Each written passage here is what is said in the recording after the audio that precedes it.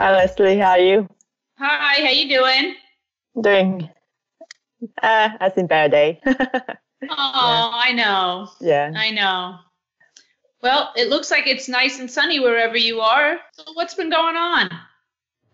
It's just so I'm in a journey to Toolkit. It's just going through the separation and child custody battle. It's completely draining emotionally and Oh, financially. So oh, so I that's understand. I totally understand that. I also went through a divorce many years ago when my children were young, and I know hmm how challenging that can be from not only being a part of that, but also counseling people over the years who are going through those challenges. It is one of the most challenging times of your life, and it's very emotional. There's no doubt. I yeah, understand. yeah. So if you don't mind, I ask how many children do you have I have while you three go through children. I have while three going through children. the divorce? Yeah, I'm sorry? While you were going through the divorce at that time? Yes, I had three children at the time that I was going through the divorce. They were 5 and 7 because I have hmm twins. And now that my youngest are almost 20, next month they'll be 20. So hmm it was quite a while ago, but it was very challenging. And I worked full time, and I worked full time back then. hmm And so I'm no stranger to those experiences. I went through the divorce process. I've counseled people who've gone through the divorce process and dealing with the kids and the financial fallout from that process. So hmm it's overwhelming. What I can tell you is that there is a light on the other side of this tunnel. That it feels like it's not going to end, that it's draining, it keeps you up at night. How are you going to hmm manage? But when the process is over, it's almost like it was a big storm and the clouds separate and the sun comes out and you have more freedom and more control and hmm listen, life has its ups and downs and there's Right, challenges, but this is the one of the biggest challenges is to separate and divorce from a spouse. right. Yeah. So right now my biggest challenge is childcare. After the separation, his mom used to watch my child when I go to work because I work full time too.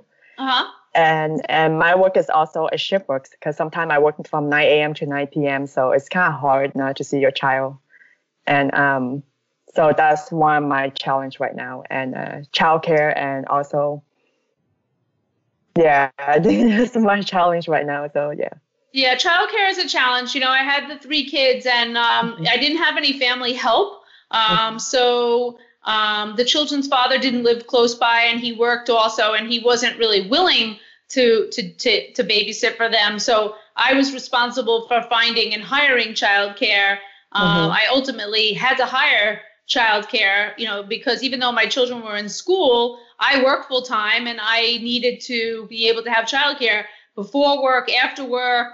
My job isn't net always 9 to 5 because sometimes there's events and things that I'm involved with that are outside those regular business hours. So childcare, raising kids. I'm going to have to say childcare is one of the most challenging parts of child of raising children is hmm finding good childcare. And it's always changing, even as the kids change, their ages change, their needs hmm change, and it's expensive. Yeah. Let's be honest. Childcare is super expensive. I mean, those babysitting bills are really high, and hmm that becomes a priority expense. So when you Right. are looking for childcare, you can't say that you'll pay less. It's not like you could find a discount. You have to pay the Right. going rate, hmm right? So you Yeah. have to pay the going rate, and then by doing that, it's a big part of your budget. You have one hmm child, but when you have multiple children, it's even more expensive. And hmm honestly, even as the children age and they get to 14, 15, 16, they can't be left alone for hours on Right. end because teenagers get in trouble. hmm They That's need true. structure and supervision. So, it's expensive. And I feel your pain that way. I went through it for many, many, many, many years. hmm And it's hard. It's hard. Yeah, it's been tough. So that's yeah, and also the instability of having a child back and forth for the first time.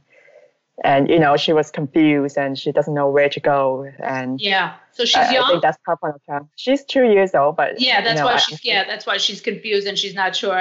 That happens with very young children. Mm-hmm. So that's what's going on in my life right now. Yeah. So.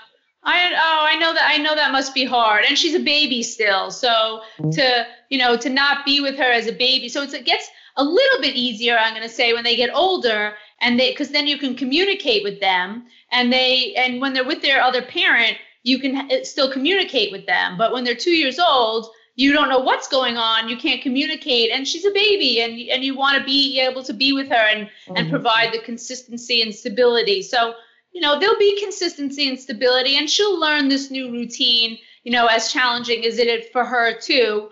Listen, 2 happy parents and 2 stable environments is better than 1 environment that's not stable and not happy.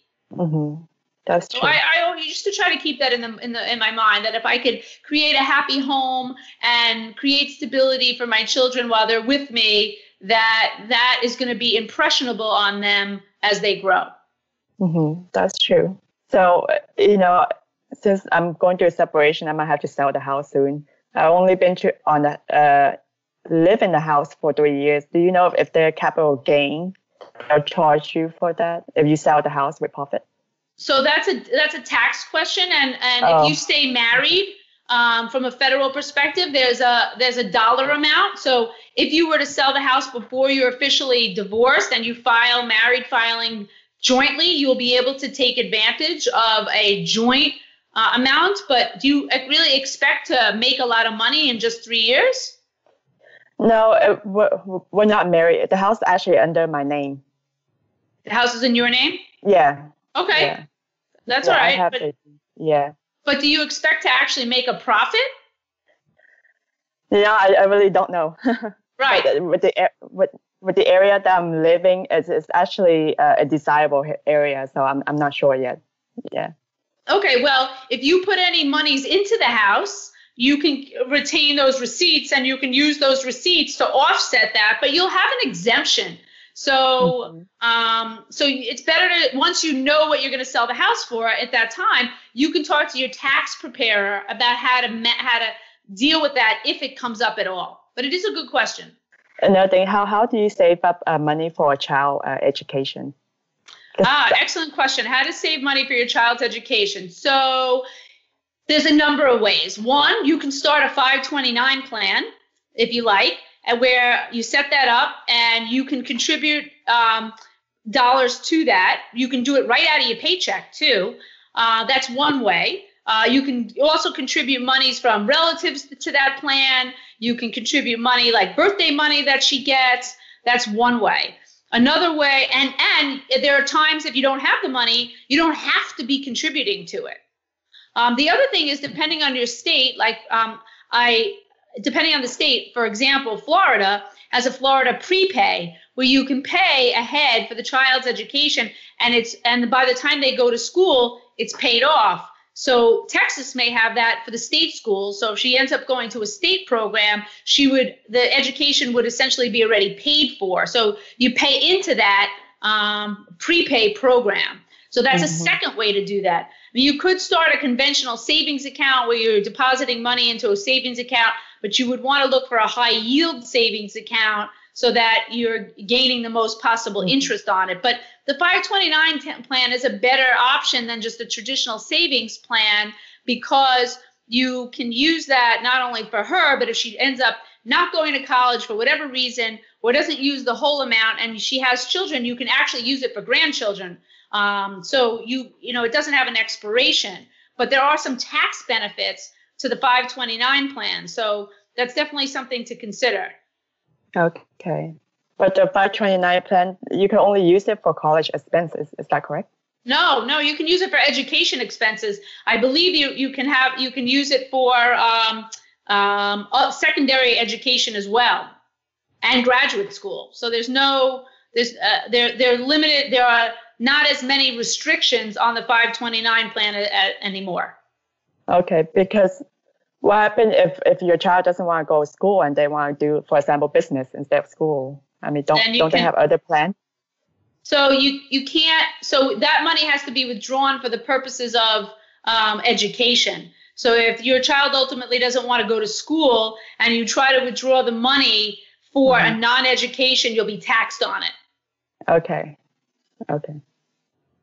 So it right. So you don't have that flexibility if your child ultimately decides not to go on to a college education. Okay. And do you know how they tax? Is it just like regular income tax or just? It would be taxed as income tax because it's goes in as pre-tax dollars. Okay, I see. Okay, that makes sense. Guess I can look more into it, see how that one work. Yeah, because I heard there's other where they don't do 529, they do the UTM or something like that, but I'm not sure. Is that Texas? No, it's not Texas. I forgot what it's called. I had to look into that. Okay. Well, I definitely think it's worth looking into, to see whether Texas has, let's look it up right now. Let's just see if Texas has a prepay, right? Texas college prepay. We'll just use this for an example because Texas Tuition Promise Fund is the state's Section 529 prepaid tuition. So the Texas Tuition Promise Fund allows you to lock in current undergraduate tuition rates and school-wide required fees at Texas public colleges and universities, excluding medical and dental institutions. You can enroll in the plan anytime between September and February 28th. Enrollment for children younger than 1 year old extends through July 31st. The Texas Tuition Promise Fund, the plan is the state's Section 529 prepaid tuition plan. So we'll use your state as an example. So Texas has what looks like a great program. I mean, I'm just reading the homepage of it, but I would definitely go to Texas Tuition Promise Fund, read a little bit more about it, and find out whether it is an option for you. Matching scholarships and tuition grants. It might be something that is, I'm not familiar with this particular program in Texas because I'm not from Texas, but again, I was familiar with one from Florida. So this is an opportunity that you might want to look into and be able to utilize. I'm sure there's some, there's all kinds of different links here. So definitely check that out. And I'm glad we looked that up because that's definitely an option. Okay, I'll definitely go. After this, I'll definitely go look into it. Yeah, cool. Yeah. What do you do for work? I'm actually a pharmacist. Right now I'm on disability leave, but I'll go back to work on August 1st. Oh, okay. Yeah. All right. So you went to pharmacy school? Yes, I went to a private pharmacy school in Denver, Colorado. Which is not a smart choice because private school is so expensive. So I have a huge load of debt when I came out. It was, I think, around $280,000. Wow, okay, that is a lot. Were those federal and private loans? Yes. And are they current, or where are you at with that? So the interest is go up to $300,000, but I just paid off on May before this whole separation happened. So you paid it all off? Yes. You paid off the $300,000? Yes. Oh my God! I'm so excited. Congratulations. Thank you. Wow. Yeah. It's a long journey. That's fantastic. Oh wow! You should be so proud of yourself. Yes, I'm glad I did because right now you I'm are just like a shining star. You paid off $300,000 in student loan. Good for you. Thank you. Good for you. Congratulations. That is a huge accomplishment, and you should be super proud of yourself. Thank you. I appreciate that. Yeah, it's been a long journey. I pay off. So. Yeah, good for you. That's fabulous. I'm super happy for you. Yeah. So now all I have to do is just get over this big hump, and then start saving. Oh, you will. Yeah. You'll get over it. You'll definitely get over it. Yeah. So that's where I am right now. So. Just trying to. You're going to get there. Don't worry about it. Life has these ups and downs, but I'm a very big believer on one side is negative and the other side, what happens is the negative and the struggles is I always look at it like, okay, so if I'm going through a challenging time, I say, why is this happening? There must be something great going to happen on the other side of this challenge. So I try to look at it like it's an opportunity to embrace a challenge, because once the next good thing happens, I'll be able to appreciate it even more. That's true. Yeah, that's true. So I remain very positive and optimistic. That's good. It's always good to be positive, optimistic. Yeah, totally. Well, what else is going on? You guys, you've been quarantining there? Yeah, just quarantine and battling with cancer, but I'm done with radiation. I'm through the hard part of the cancer. So right now it's just maintaining therapy. So that's what I'm doing right now, breast cancer. So. Oh, okay. Yeah. I'm sorry to hear that, but I'm happy to hear that you're done with the radiation process. And hopefully they caught that early, and there's a lot of success. So yes, they did. This is why it's important that you know this. I don't have to tell you. Limit the stress in your life and try to compartmentalize a little bit about what's going on, so that you can feed positive things into your body. Yeah, definitely. Yeah. So I'm sure everything's going to be good. I'm so happy that you're finished with your treatment, and you have a little bit of time before you go back to work. Yes, definitely. Yeah. So another thing is, how do you budget grocery with 3 kids? Because I'm sure that's kind of hard. So anything with 3 kids, it tends to be a challenge. I'll be honest with you. So with groceries, so I'm a big believer of eating at home. So when my kids were young, we would maybe order out maybe once a week, because I always found that when I order out, the meal, it costs me for that one meal almost what my entire food bill could be. Yeah. So I used to structure it with the kids that, we can have a special meal out, but the rest of it is all cooked and home cooked food. So even like if I took them to the zoo, I would still bring lunch. If we went someplace, I would still bring it, so I didn't have to pay for it. So I can enjoy some of those extracurricular activities without having to worry about additional costs, like for food. So, when I was working when they were little, so I didn't really have the time to go figure out, where am I going to say, and Amazon didn't exist when my kids were very little. So, I would go to the local supermarket and look for things that were on sale, and cook food, and, reheat leftovers, and try to be economical about what I was cooking and doing for them. So I also, again, didn't feed the kids like fast food and stuff like that, because I still felt that was a meal out, and I would have rather cooked or done something. So budgeting for groceries, you have to figure out what is it that you could afford. Okay, so if the 3 kids is a lot, so you need a couple $100 a week in food bills. So with that, let's say your budget is $200 a week for food bills. So, I would be super careful about what I'm purchasing and try to add it up in my mind as I'm there. And one of the ways to avoid overspending is not taking the children with you. So if you take the children with you, then they want this and they want that, and can we buy this and can we buy that, and they throw things in the cart.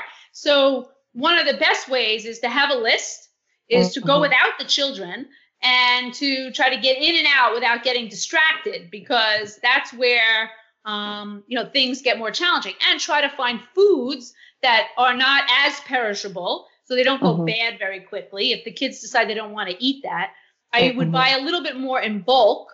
So, going to some of the bigger stores where I could buy things in bulk that would last a longer period of time, snacks and other things like that. So I wasn't always going to the supermarket all the time. So that was, that's how I managed with it, and I made it. That's good. That's good. But that's really the best way to do it. Have a list. If you only have 1 child, let's say, but you have a neighbor with 3 children, you could also go in with your neighbor if they're going to go shop at a Costco or BJ's or a large big box store, you could, and you don't need such volume, but you want to take advantage of the cost savings, you could go in together and split up the items that you purchase as a group, which is a nice way to do that. That's a good idea. I never thought of that. Yeah, I'm big on sharing. So like, well, what also ends up is I also didn't overbuy a particular food. So let's say the kids like macaroni and cheese, and you have and you buy box macaroni and cheese, whatever brand it is. You can serve that for 3 months straight. And then one day they're going to decide that they don't eat that anymore. And then you're going to have 50 boxes of macaroni and cheese because that's all your kid wanted to eat. So I tried to get away from storing food like that because I learned my lesson that there comes a point when the kids actually get tired of eating one food. And then they're like, Mom, I don't eat that anymore. And I was like, oh, okay. So now I'm stuck with all this food. What do I do with it? So I could trade it with some of what things my friends had because you can't really necessarily return it. So I would just trade things for other people. Like if my friends' kids liked it, there's lots of ways to do that. Okay. Again, the goal is to try to keep your costs down. So if you buy a lot of one item and then you're not using that item anymore, you wasted the money on buying it. So you want to buy enough for a reasonable amount of time that fits within your budget and trying to be very creative about what you're buying. Okay. Yeah, that's interesting. I never thought of that, sharing food with your neighbor and not taking it. Well, we're doing grocery online because of COVID, but not taking your kid. Yeah. As she grow older, she will want to get stuff. Oh, she will. Because it's all, I want this and I want that and I want this and can I have that? And then they walk around with it and they want it. So why take them with you, to buy food like that? Now, listen, I understand from a babysitting perspective, sometimes you don't have a choice to leave them. You have to take them with you for errands. I get it. But sometimes I would say, okay, so we're going to go to the food store now. You can pick one thing that you want. So then you can limit and manage your expectations. And that's a good way to limit the amount of money that you spend when you take the children out anywhere. This is what you can have. You can pick your one item and you pick what you want. And your brother or your sister picks what they want, or the one child who's with you picks what they want. And this way there's no like, oh, I want this and now I want this. They know going in that there's that expectation. So, and you have now limited your financial exposure. Right. Okay. That's right. Good, she's only 2, but as she gets a little bit older, she's going to see things and be like, I want that. Yeah, definitely. Okay, that's good advice. I'll keep that in mind when she grows a little older. Because right now she doesn't know what's going on, but I have a feeling that she will. She's right now. She is the bestest little baby because you could just basically feed her what you want, and No, she's a picky eater. Is she? Yes, my kids were not picky eaters. So when they were little, like 2 years old, if I went out for dinner, I never ordered them. This is another cost savings. I never ordered my children's meals. So I would order a meal for myself. And then I would take, at 2 years old, she's not eating a whole meal. So I would take a piece of food from myself and a piece of food from her father, and we would give her some of our food. So I didn't order a separate meal. And by doing that, 1, we saved a little bit of money. And 2, we also taught her to eat more mature foods. So we didn't order off the children's menu where there was spaghetti or pizza, that kind of. She was eating salmon, she was eating steak, she was eating, vegetables. We're eating it, so she ate it. And so as a result, like my oldest daughter, it has a really sophisticated palate. And even as a child, she would never eat off the children's menu. She would look at it like, you got to be kidding me. So it's a good way to teach the children, again, it teach them about different foods and they see you eating it. So I feel strongly about that. I feel like it worked for me. And again, I didn't want to spend the money on food because what if she didn't want to eat it? What if at 3-4 years old, like I bought her a kid's meal, whatever it is, even if it's $10, and she's like, I don't want to eat it. Whatever it is. And then I wasted $10. So my food, I didn't mind sharing portions of my food with my child. Mm-hmm. And that was another way to that we save money, you know, when we were going out or doing other things. Yeah, that's a good advice, because there are ones that we did take her out and we ordered kid meal because she didn't eat the whole thing, so it's going to waste.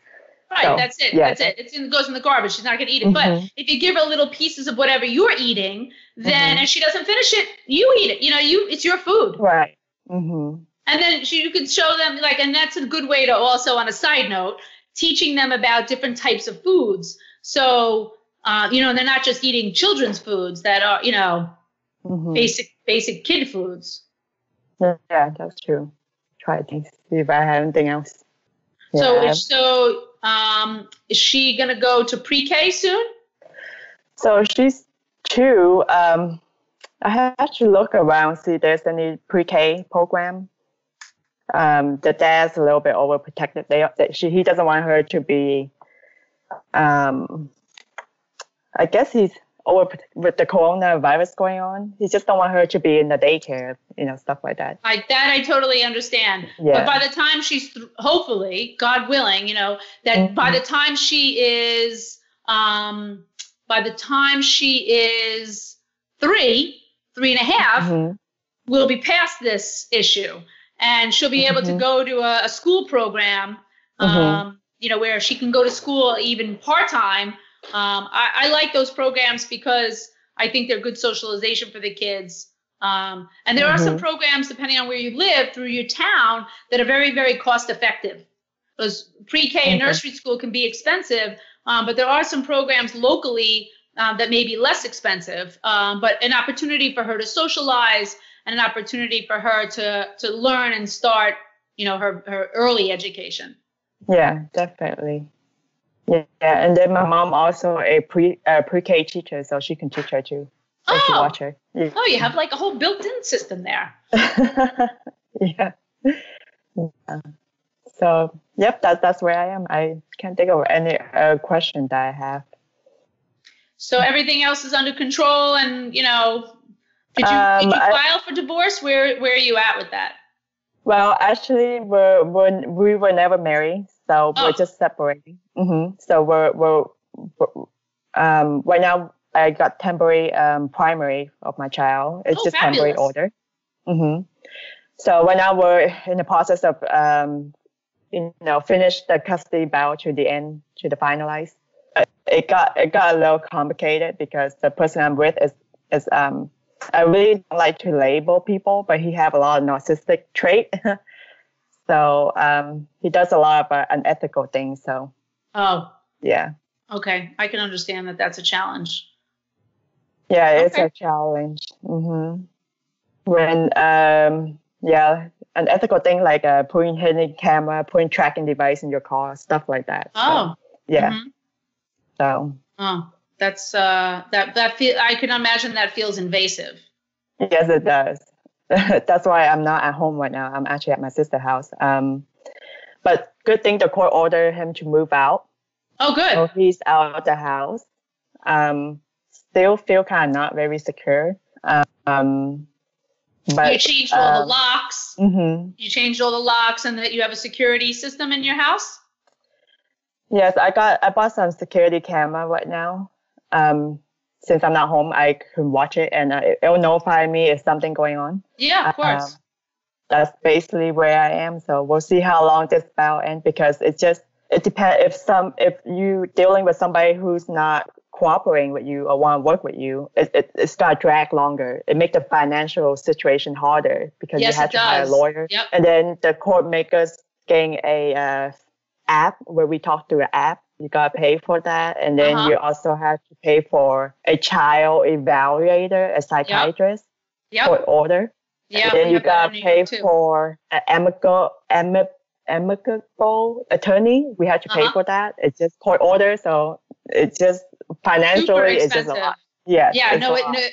I know. That's the problem with that. When you have somebody on the other side who's not cooperative, it does increase the expenses and costs, and it does drag things out. And when it gets court ordered, you don't have a choice. I understand very much an adversary who's uncooperative, but That's unfortunately more common than not when you're going through a separation from a significant other. There's always feelings involved. So sometimes those feelings get in the way of good decision making. But, as long as you try to not, the most important thing is not getting sucked into it and try to limit your financial exposure by trying to be cooperative with the ultimate goal of resolving the issue in order to not have to continue and perpetuate, that financial drain. But I understand that. Yeah. And so that's a lot right now. So that's where all the finance going right now. That's where you're getting consumed. That's where all your money's going right now. Yeah. Yeah. So, that is common in divorce. And, that's what happens in divorce. We deal with a lot of clients who post-divorce now have a lot of debt because everything went on credit cards to pay for everything, including their attorney's fees. So it's a very common position, not a good feeling, but it's a common position. It can be resolved later. So try not to let it overly stress you out, but use it as an opportunity to limit your exposure, trying to keep in mind what the ultimate goal is. Your ultimate goal is to resolve this issue so that you can move on, and you want to limit your exposure. That doesn't mean give everything up just to give in. But, you do have to fight for what you believe in, of course, and what's in the best interest of your child. And I have no doubt that that's at the forefront of your thought process, too. But sometimes you have a very uncooperative person causing, tremendous financial strain. Yeah. And, if any woman going through fight who is in their 20s and single, I wouldn't tell them choose wisely, whoever you end up with. I'm on the same page with you. Choose wisely. It's not only affect your emotional and finance. It just takes so much a toll of you. It does. It takes time. Truthfully, it's very hard sometimes to really. So somebody gave me some very good advice, and I think this is excellent to live by. Don't marry or get involved with somebody you don't want to be divorced from. Interesting. Interesting thought, right? And yes. Right. Yes. It makes you think about it a little bit. So is this somebody that we could resolve? Like if we had a conflict, could I resolve this amicably with this person? And if the answer is no, this person's going to try to rip my throat out, not physically, but literally, or figuratively. But if that's the case, then maybe that's not a great choice, but it's really something to think about. Definitely. I'll keep that in mind. Yeah. And I'm sure you'll make better decisions for yourself as you go on. Now you have a child, so you have to make different decisions. Right. And one of the things that, you want to keep in mind also as life progresses is, your priority financially is your child. And then you'll meet people who have priorities that are children also. And that can super complicate things. So another good piece of advice when it comes to relationships and even when it comes to finances, sometimes slow and steady wins the race. Okay. Yeah, I definitely agree with that one. So, yeah.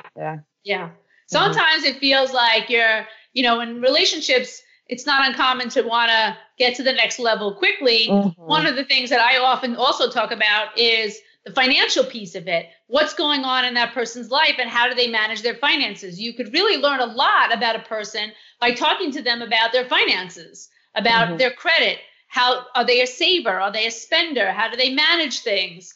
Sometimes that's very telling about a personality. Now, like you said, it's not necessarily to be judgmental of somebody. Sometimes it's just you're learning about their unique characteristics, and you have to decide if those are characteristics that you feel comfortable with and you can live with.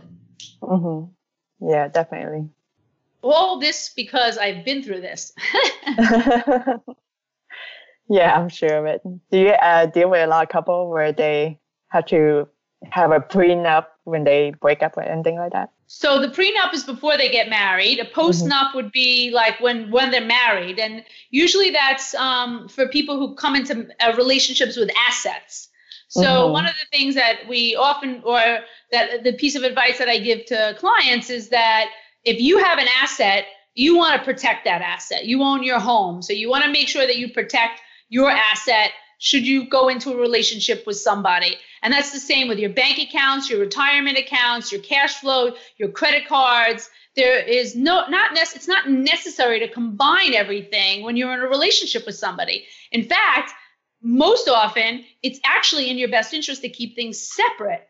It doesn't mean you can't have a joint bank account, but very often that it works to your best interest. This way you keep your credit separate, that if let's say the other person, something happens and their credit goes bad, you're now not connected that way so that it doesn't impact you.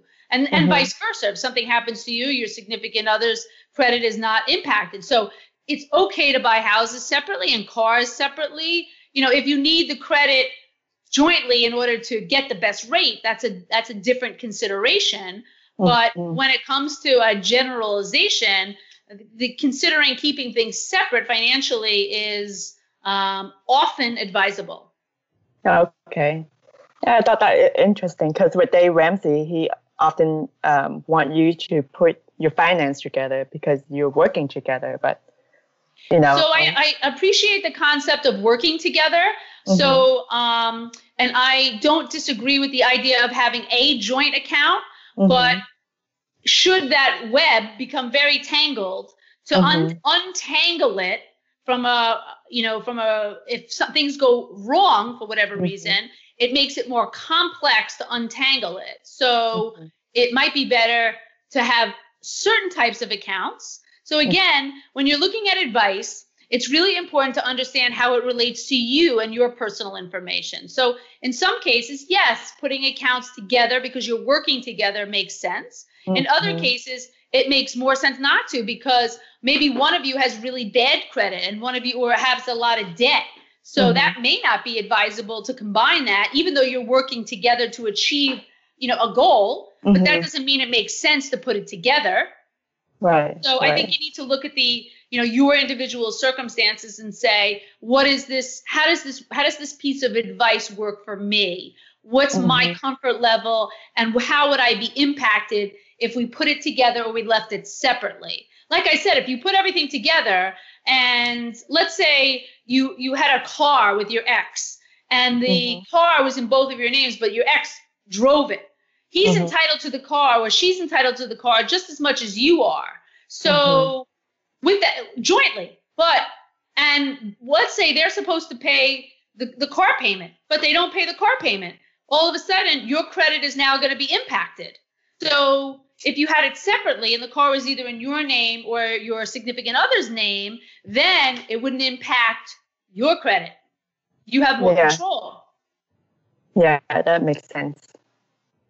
So that's why I say, when you look at it, you have to take the one-liner and kind of break it down a little bit. How does this work? What does this mean for me? And how would I be impacted one way or another financially? Personal finances and making those decisions require some thought and question and answer. So I always tell people that, you have to say, what does this mean? What's the dynamic of the relationship? What are the finances? What are your credit scores? What are your goals? And is it really, impactful to have things separate or together? Yeah. Okay. Well, I don't know you have to go, but I don't have any more questions. Okay. Well, if you think of anything else, you're certainly welcome to reach out to me. You have my name, and it's Leslie Tayne, Tayne. The book I wrote was Life in Debt. You're certainly welcome to find that on Amazon. And if there's anything else I could ever do for you, you have any other questions, please don't hesitate. I really wish you the very best of luck in life and the best of health. Thank you so much. I appreciate you coming on and answering all my questions. It was really helpful. My pleasure. I'm glad it was helpful. You take care. Stay safe and healthy. Thank you. You too. All right. Thank you. Take care. Thank you. Bye-bye. Bye.